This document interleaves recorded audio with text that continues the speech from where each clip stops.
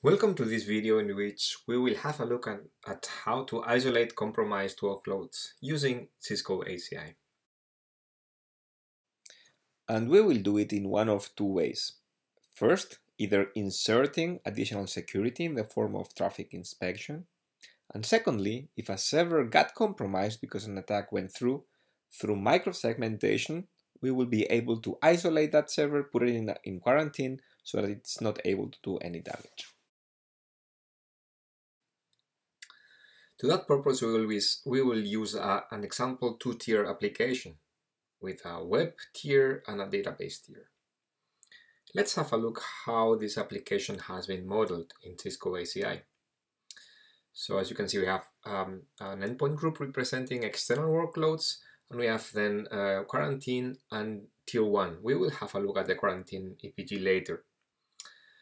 The external clients are allowed to speak to the web servers, but they are not allowed to speak to the database servers.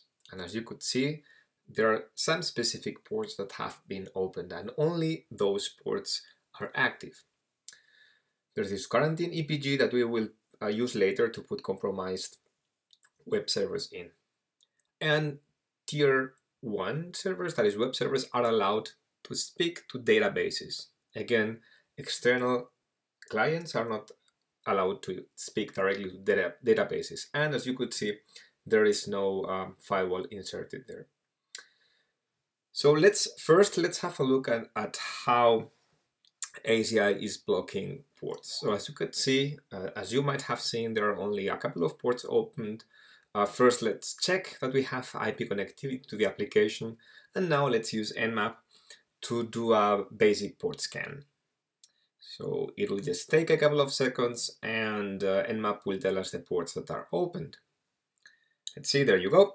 So it's a couple of ports are open, as you can see, and FTP is not in the list. Let's verify that. Let's try to connect over FTP to the application. It's not going to work because ACI is blocking that. In order maybe to double check, we can go to the server, to the application, and check that FTP is actually installed and working. Yeah, so as you could see, it was the network blocking the access, not the server itself. Right, so we have that. As you can see, the reason why it was blocked is again because FTP is not in the list of ports that ACI allows to go through from clients to web servers. Now, the question is this enough? Is Layer4 security enough? So we have this web application. As we could see, we have secured the access, but only port 80 is allowed, or port 443. You can see the application is working. This is a basic application that returns telephone numbers when you enter a name. However, let's try to use an application level attack and see whether it works.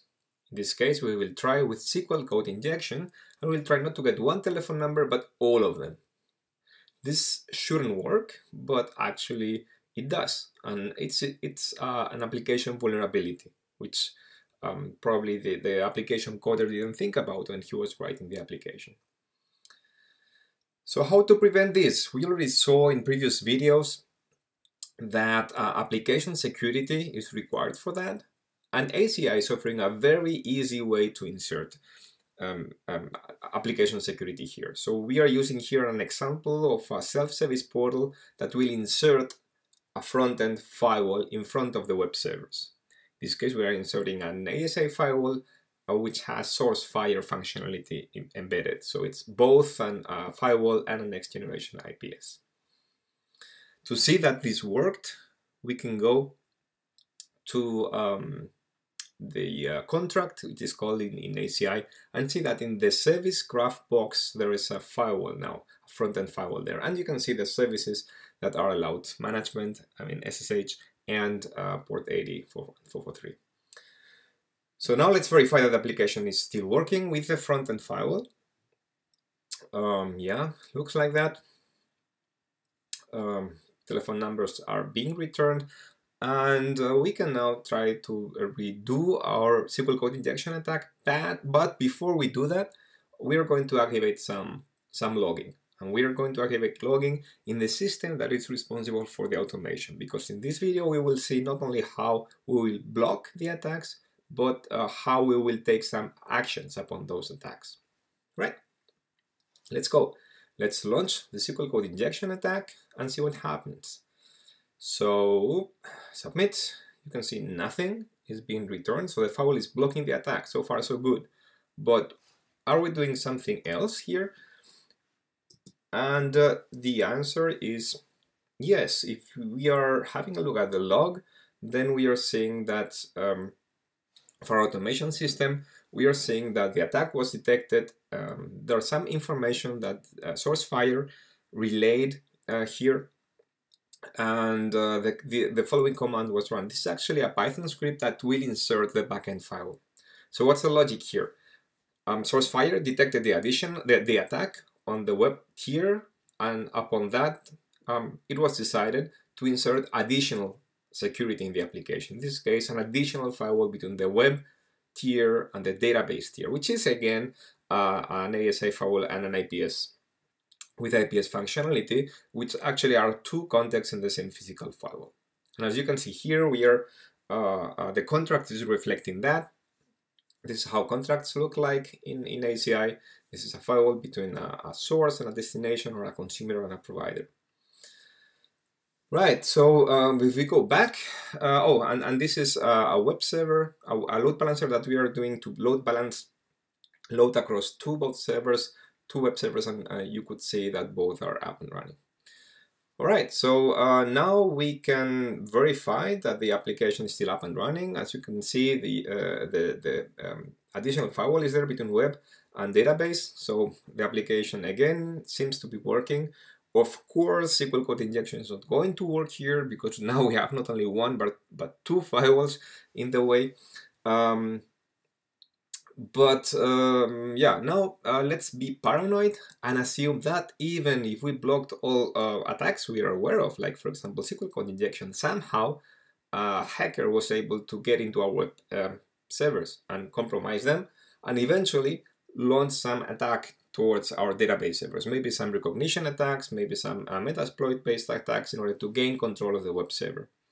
So now not only we are able to see that, but we will try to isolate the compromised server. We are looking at our log system here, and there you go. There's an additional entry here, and this time it's not a SQL code injection attack, but a MySQL server attack. So now it's not only about somebody's trying to attack us, but about somebody has compromised the web server and they're attacking the database. So now what the system did is setting a custom attribute in vSphere. You can see attack equals true, and this triggered a chain of actions that put the web server in quarantine, the compromised web server in quarantine. This was the IP address from which the attack was launched. HA proxy removed the server from the web farm, and that's because of ACI dynamic EPG assignment that looked into that custom attribute, attack equals true, and therefore puts the server in quarantine. So as you can see here in the EPG, we can find this IP address, which now is isolated. In this case, we still allow management ports in order to clean that server, but this is how ACI is able to isolate compromised servers, no matter whether they're in the same subnets or as non-compromised servers, in this case looking at vSphere custom attributes. I hope this video was useful. Thanks for watching.